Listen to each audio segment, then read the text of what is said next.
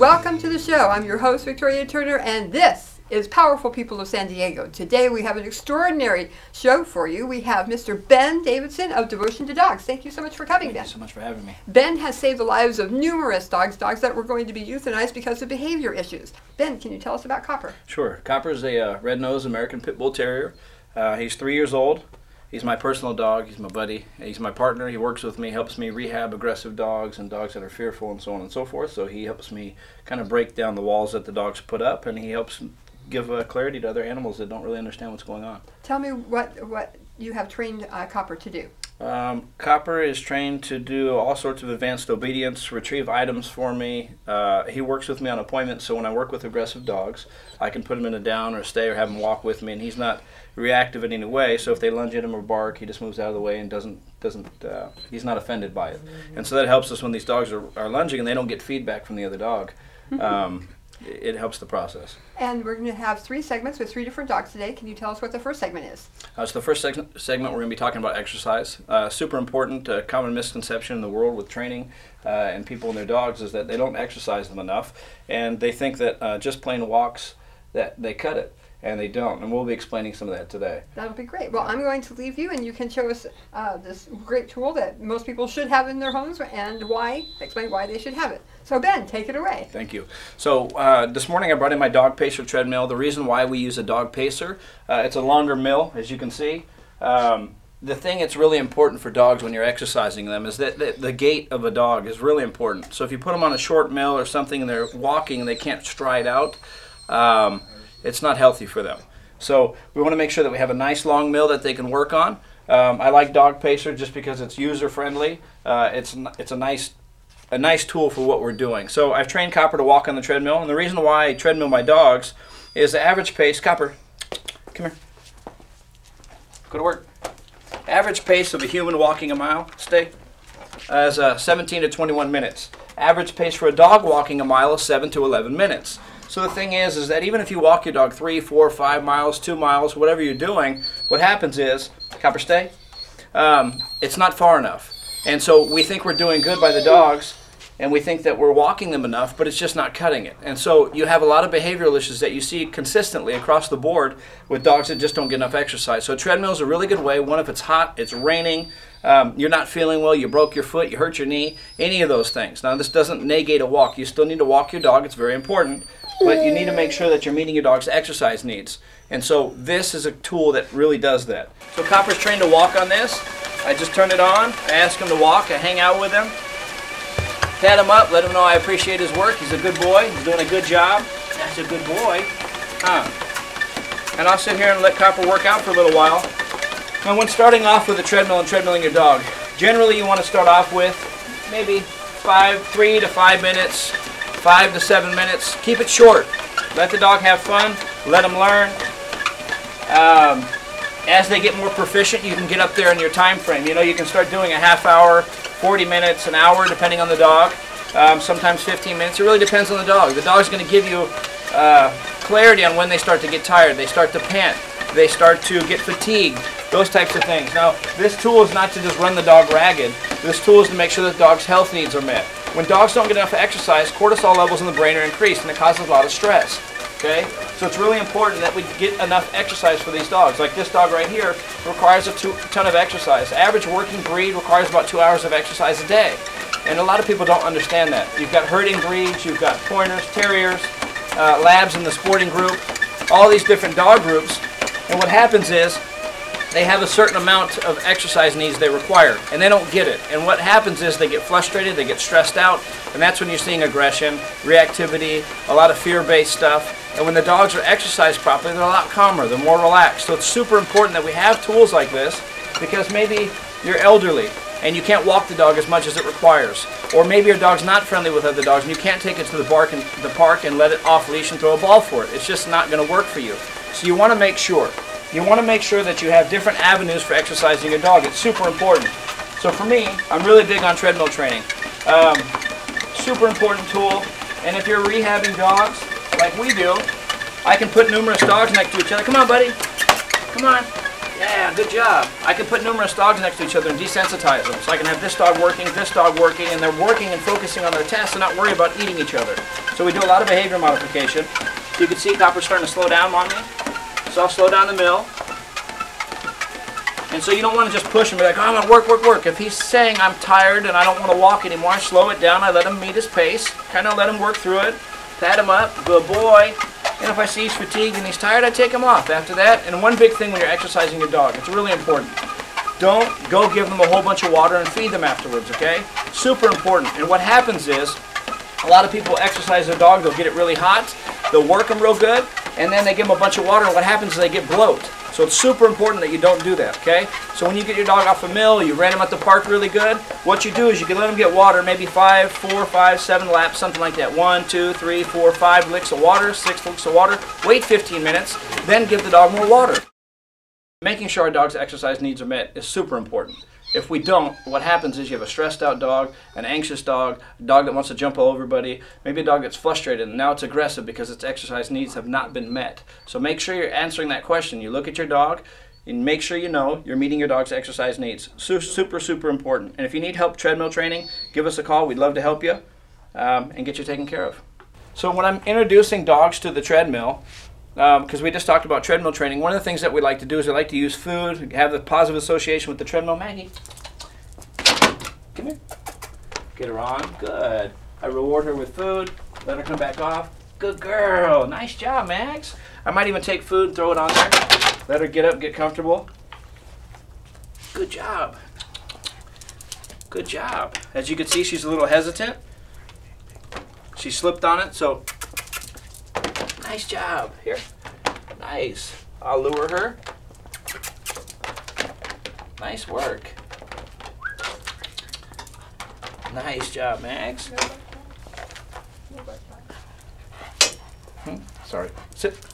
Down. Down. Nope. Yes. So one of the things that we want to start doing when we start building dogs back up, when we start creating clarity and want to build confidence and have them start to understand things, we want to set up a system of communication that they understand. So one of the things that we do is we teach them a marker system. A marker marks the moment in time that the dog does a specific behavior that we like, and then from there we build upon that. So the first thing I like to teach the dogs is a yes marker. Dog sees food, she follows, I give her the food. So the first thing you want to do is you want to teach your dog to follow food. Dog follows, they get food. Dog follows, they get food. Once I know that the dog's going to follow me, I start labeling it, okay?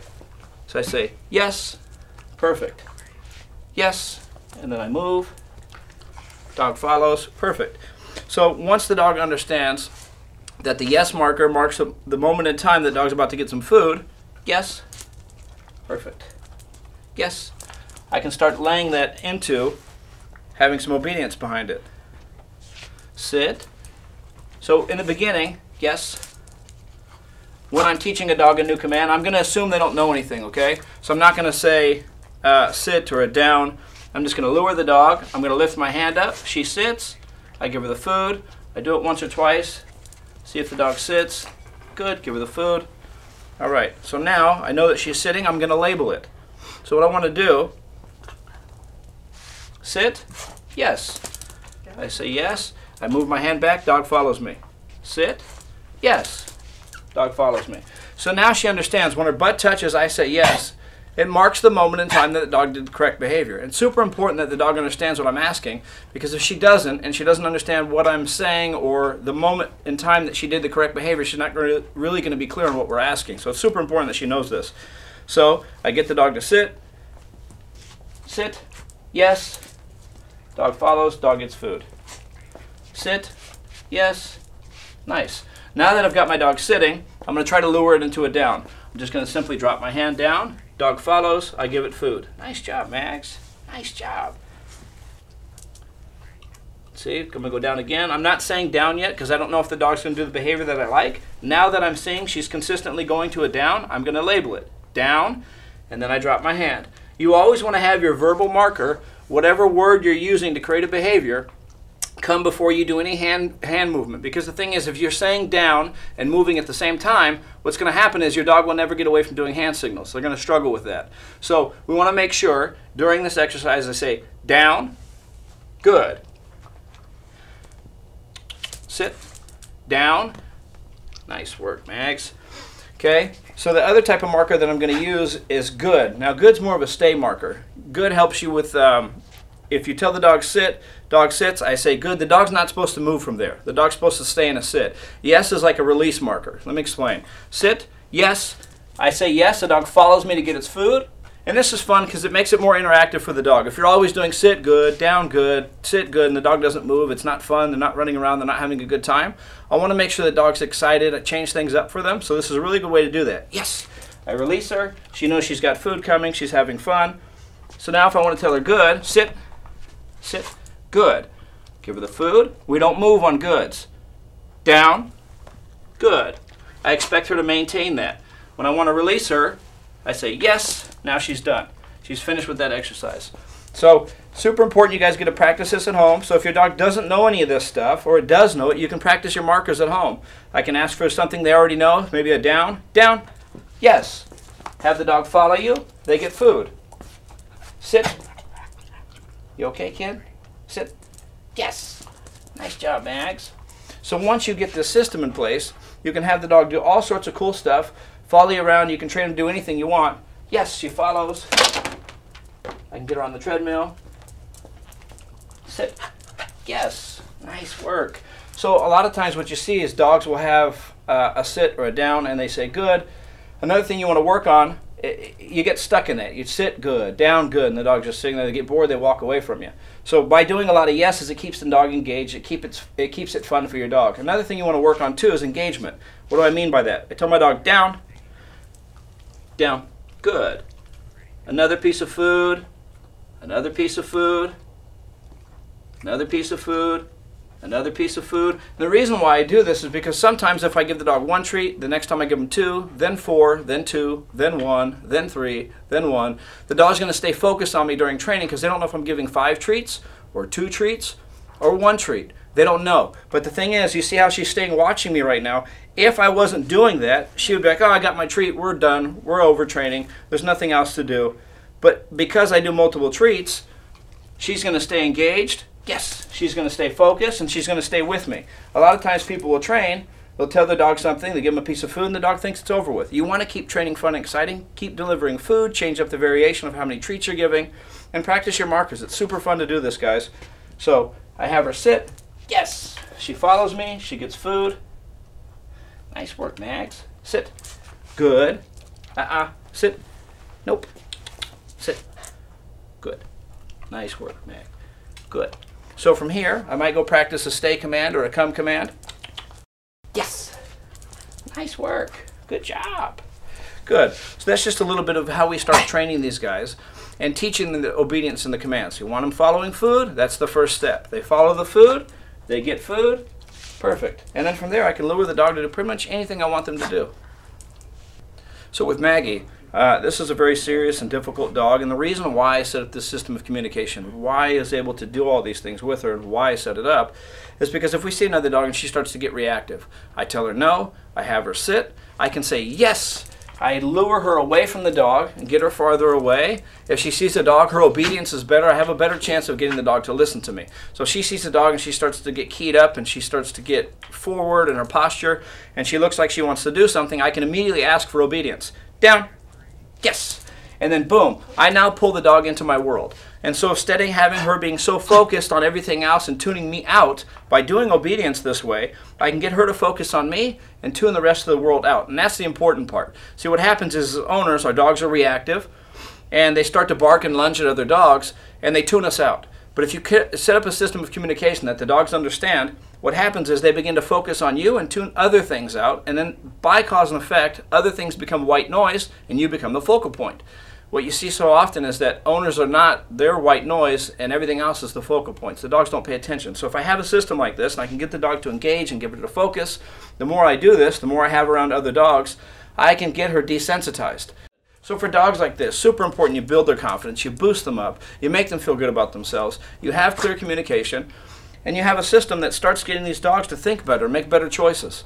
So it's really, really important that you do these things. 1, because you're spending time and bonding with your animal, and 2, you know, a lot of times we just don't put in the work and the time to build a relationship. You got to be worth listening to. right? And if you work with the dog, Max, come. Yeah, nice work. And she listens to you and she respects you, you're going to have a better shot at being successful when it comes to rehabbing behaviors. But if you don't put in the time, you don't build the relationship, you don't build the communication, you're going to struggle when it comes to those things. So sit. Yes. So you just see a little piece of how we start to teach these dogs some basic obedience, some food luring, some fun stuff, and you can take this with anything you want to. You want the dog to spin? Follow the food. Nice. Perfect. Now she spins. If I want her to stand up and spin like you saw her do earlier, I just have her to jump. As soon as she jumps, I feed her. Then I just start moving my arms around. It's real simple once they get to follow food. Okay? That's your first step, guys. Learn your markers, learn your clear communication, and have fun. Super important you just get out here and have fun with your animal. That's what we need you to do. Yes. Nice work. Nice. Yes. So the next segment, we're going to bring out a dog that's already trained, and he understands what he's supposed to be doing. And what you're going to see is a finished product, a dog that is stable, he knows his obedience. A dog is just kind of a showpiece, kind of a demo dog. And that's what we want to bring out for you and show you how we get him from this kind of all over the place, she's focused, but she's kind of not focused and having fun with me, to a dog that's laser focused, that's paying attention, knows exactly what it's doing, and not worried about anything in the world. That's what we're going to bring in next, and we can see that, and we're just going to have some fun. Ain't that right, Max? Ha! Yeah! Welcome back, everybody. We're here for segment 3. As promised, we brought Mo out here, our demo dog. Now, we'll give you a little bit of backstory here in a second, but in segment 1, we went over exercising, the importance of it. We went over treadmilling dogs, the importance of making sure that your dog's exercise needs are met. Segment 2, we went over some food luring and basic obedience, how to kind of start shaping your dog and teaching it some obedience and some behaviors. Fun stuff for you to do. So I'm going to give you a little bit of backstory on this dog. This is a really close friend of mine, Joe. This is his dog, Mo. Joe's a client and now really dear friend of mine. Mo came to us severely dog aggressive, so aggressive in fact that he actually peeled the back off another dog like he scalped it. He grabbed it, shook it, and tore it open. Joe called me because Mo was on the verge of being put down because of the severity of his aggression. But I'll let Joe tell you a little bit about that. Yes, I got this dog when he was like 8 weeks old. We had another dog when he was about 5 months. Went to the dog beach. The other dog that he was living with had an experience with another dog. It turned kind of violent. He saw it, so when he's later in life, he's still holding on to it. The other dog has since passed away, and we were left with a dog that was extremely aggressive towards dogs, towards people, lunging at cars, all of it. And I had a kind of run out of options, so I, did find Ben, and then we were able to start work on Mo. Yeah, so when Mo came to us, severely dog reactive, we couldn't walk him, knocked Joe down, trying to go after other dogs. We got him to the point now where we're social, we do events together. Mo's out there showing off around 20, 30 dogs at a time. He does fantastic. Super pleased with his progress. One of the things that we did, we showed you in segment 2, markers and food luring. First thing we incorporated with this guy is, 1, giving him a job, having him work for his food. Super important that this guy had clarity and understanding on what his role was, what his job was. He needed a system of communication that is clear for him to understand. So then when I started working him around other dogs, I started teaching him things. I knew he was clear on what we wanted. So what we did was, we incorporated mealtime. Every mealtime was a training. And so what happened was we started working Mo for his meals and slowly desensitizing him around other dogs. And what we found is that now he's so focused on his task, so focused on his job, he's able to tune things out. We've even got him to the point now where he socializes off-leash with other dogs with no altercations. So we want to show off a little bit of some of the stuff that he's learned. And I'll let Joe take it from here and kind of show you some of the cool stuff that Mo can do. But a lot of these things that he's doing now today, he's able to do this around dogs. And this is what got him started. We were able to desensitize him, to get him to work, focused on his task. And then now we have a dog that's great, gets along with other dogs, doesn't try to attack them, and he's super obedient. So enjoy. I'll let you take over from here. Okay. Can I walk back and forth here? Is that all right? Okay. All right, Mo. You want to come with me? Remember, we're in here. Come with me. Over here. And sit. And stay. And down. and sit. And step back, in front, and heel. Come over here and sit. Leave it. Pick it up. Bring it. Good. One. And heel. Leave it. Go pick it up. Bring it. Put it in. One. And heel. Sit. Step back. Down. And relax. Good boy. Sit. Who loves you? All right, and heel. What else? What am I doing? Yeah, have him throw that one away for us. Huh? Have him throw that bottle away for us. Okay. No. Yep. Leave it. You can pick it up. Bring it. Put it in. Have him pick it up and bring it to me. How about that? Make him do it again. Pick it up. Okay. I'm going to make him Sit. do it again. Leave it. Get ready. Pick it up. Pick it up, Ben. Thanks, buddy. All right. Go away. Good. Nice job, Mo. Really good. Come here, buddy. Leave it. And leave. You want to go for a walk, don't you, boy? Leave it. Leave it. Over here. Good job, Mo. So some of this stuff we incorporate. What we did early on was he started working for his meals. I started doing obedience with him. We have a kennel, and so I started working on as having Mo focus on working for his meal, doing obedience, and then start desensitizing him. I'd walk him in the room. I'd have dogs around. I'd have him in the kennel. I'd start working Mo, have him do his obedience. He looked. I correct him, tell him, no, I don't like him lunging at the dogs. Work with him. And over time, what happened is he became so focused on his task, so focused on the job, that he's able to perform and hang out. And we started desensitizing him slowly, bringing in the right dogs, making them understand that there are stable dogs that are not going to attack you. And Mo started getting the clarity. And along the way, became an amazing animal. Joe's companion. He helps Joe with getting upstairs. He picks up and retrieves items for Joe. I mean, pretty much anything you want, this dog will do it for you. So it's been a sure pleasure meeting Mo and then building a relationship with Joe in the process. I mean, this is the thing about dog training. We're actually changing people's lives. And we want to be able to help you guys. We want to teach you things that are going to give you clarity. They're going to help you understand your animal better. It's good that you understand exercising your dog, because that may be the missing component. It's not the end all, it's not the fix, it's not the answer, but it's a piece. And if you don't have that piece and you're missing something, that could be it. And if your dogs are reactive and it's stressed out, it's going to be more aggressive or frustrated. I would be too if I was cooped up and I didn't get out. If I don't get enough mental stimulation. Even if you have property and your dog doesn't get worked, you don't teach it obedience, you don't get it out there and you don't socialize it, the dog's going to get frustrated. And what happens is you get dogs like Mo. They don't go out, they can't go out.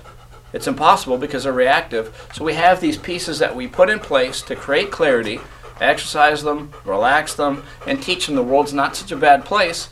And you end up with this wonderful social animal that's now a companion, and he does the job he's supposed to do, which is what?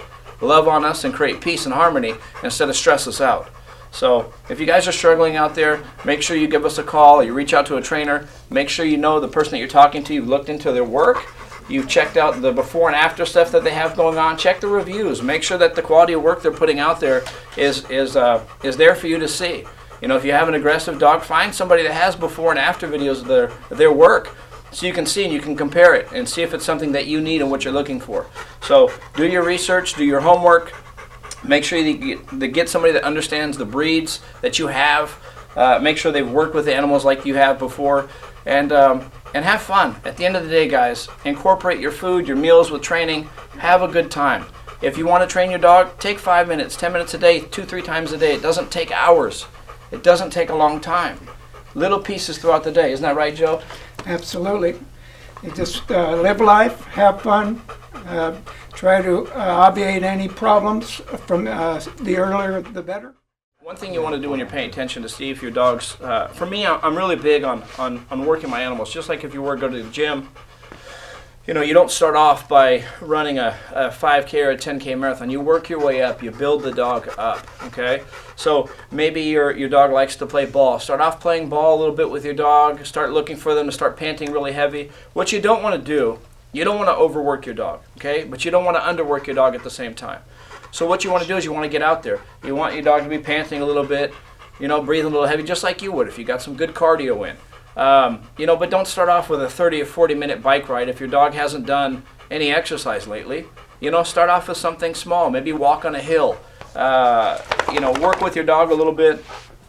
You know, do different exercises, ball playing, working some stairs, anything that you can do to start building the dog up. As they get better, you're going to notice if the dog gets tired, the dog's going to start to lay down on you a little bit, breathe real heavy. Watch those things. You know, you don't want to fatigue the dog to the point of injuring it, but at the same time, the dog's got to have some exercise. They've got to have fun. They've got to enjoy it.